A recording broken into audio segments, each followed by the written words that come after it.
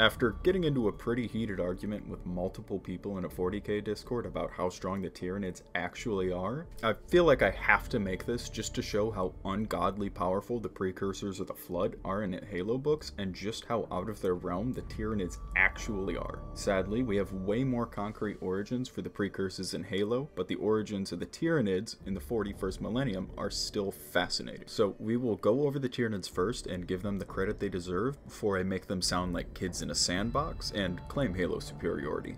I feel like the best place to start with the Nids is the scale of 40k versus Halo. We know that in 40k it said that multiple Tyranid bioforms have weapons that use a material not found in this universe. That's supposed to say galaxy, which implies extragalactic origins. It's also directly said that the Pharos beacon essentially called the Tyranids to this galaxy as they noticed the immense flash and turned course towards the Milky Way. Thanks, Barabas Antioch. The Tyranids are a hive mind, unlike the precursors in Halo, so the entirety of the Tyranid race, across all of its bioforms and all of its tendril, are technically one creature. Each tendril is given a degree of autonomy dependent on the different needs of the hive mind. If you need to just steamroll everything, send in a tendril like Leviathan or Behemoth. If you want to ensure you won't be taken out of the galaxy, you send in High Fleet Tiamat to create a bastion and defend it viciously. On top of all this, most Psyker powers are completely useless when the Nids are around, since they have a thing called the Shadow in the Warp, which is essentially just TV static playing at max volume in the heads of every single living creature. This combined with the singular intelligence of a predator who's got a near unlimited gene bank to pull from, as well as at the minimum 1 galaxy's worth of biomass. To 99% of the beings in the Milky Way, in the 40k setting, the Nids are the ultimate threat. The Necron and certain other very, very rare cases do exist where the bugs just won't bother, but the Necrons are the exception, not the rule, as they are essentially coming back to an old save game because there was a new game update. 10th edition patch notes probably look like a massive wall of buffs for the Nids. They still aren't the meta build. They could be beaten regularly. And I know the GW likes to imply that we just don't hear about Tyranid victories, but we should at least be hearing about entire systems going dark. We have the literal Primarch of accounting, and we don't hear about the countless worlds falling that most certainly should be affecting the accounting. As far as 40k is concerned, the Tyranids are essentially the perfect organism. There is nothing even close to it, except for maybe the old ones. But with the old ones, they created life, whereas the Tyranids simply alter life.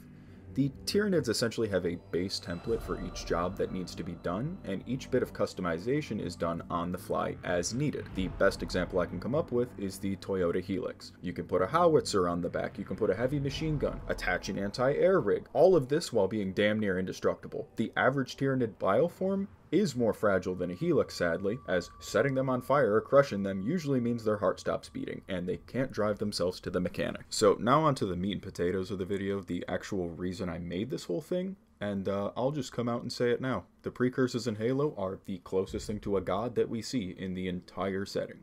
We don't know when they first came into being and how long it took them to evolve or ascend to the point that they're at now, but what we know for certain is that they have reached such a mastery of every domain of science that they can't be called anything short of omnipotent or omniscient. They can alter not only their own physiology to a point where they can physically choose what lifestyle they would like to live and where and when. If they want to live a primitive hunter-gatherer lifestyle on a star that physically could not form this late after the Big Bang, they can do that just by thinking. They literally create and warp matter just by thinking, and it's all using this thing called neural physics, literally mind science. Using this neural physics, they connected multiple planets, multiple systems, and multiple galaxies together, just by thinking.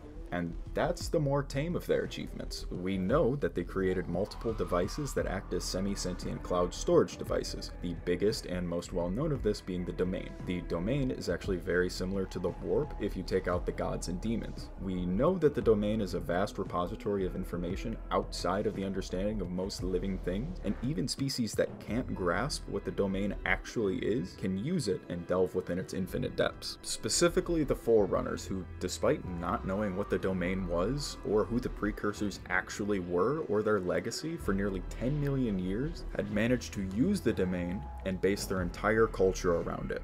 The Forerunners at their technological zenith, which was 10 million years ago, not the 100,000 years ago that the books and the video games imply. We know that it's 10 million years ago because the librarian outright says in the third Forerunner book that a veil had been put over certain technologies as far back as 10 million years ago, when the precursors allowed themselves to be defeated. That's enough on the Forerunners for this video. I'm gonna try and focus on the precursors now. We know for certain that the precursors could choose how they live their lives from any tech level to any physical form. So how are we supposed to believe that them chilling in a jar as soup would be any different to them living a life as a eukaryotic life form or as bacterial sludge? This doesn't even bring up the fact that if they can think stuff into being, they would be able to alter their perceptions of time by creating a near infinite point of mass to live out relative infinities of time, or they could do the exact opposite and think away the mass to bring gravity to such a small point that it wouldn't even be a problem. The Forerunners, no matter how advanced they were, could not hope to actually kill the precursors. In my personal opinion, the precursors allowed the Forerunners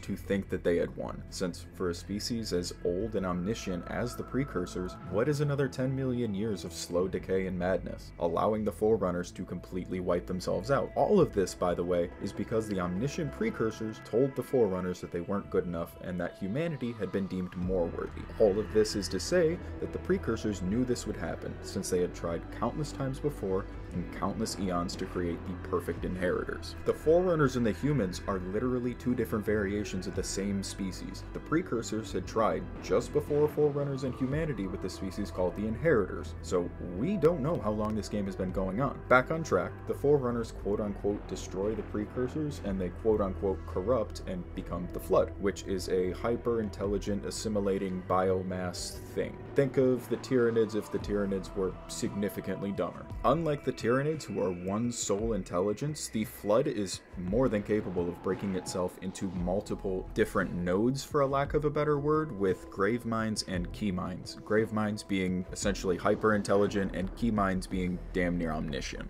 We know that during the Forerunner Flood Wars, right before the firing of the Halo rings, the Flood had actually reached the levels, or at least was starting to reach the levels, of the pre-war precursors of over 10 million years ago, with the former gifts of the precursors being turned on their failed projects.